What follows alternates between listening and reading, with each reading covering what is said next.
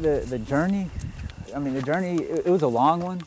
I mean, it was over 5 years, 5, 6 years.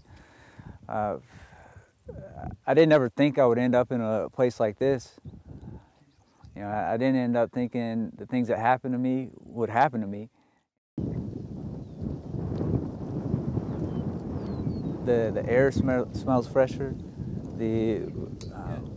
When it rains, it smells different than it does in the city. Living out in the country and just being not so much secluded, but just being out here where it's nice and quiet. You know, not as many people. It's something that I did look forward to, and it's something I'm enjoying now.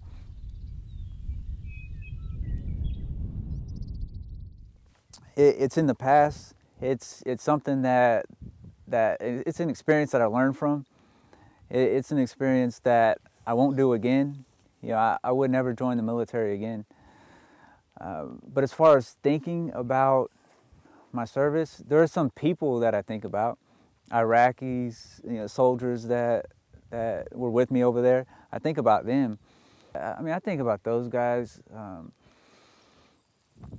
I still have their picture, you know, hanging up in my room, and I've had that since I was in Leavenworth. You know, I have both their pictures. They're together, and you know, I had that hanging by my mirror, and even when I came back here, I took that picture with me. It's still in my room.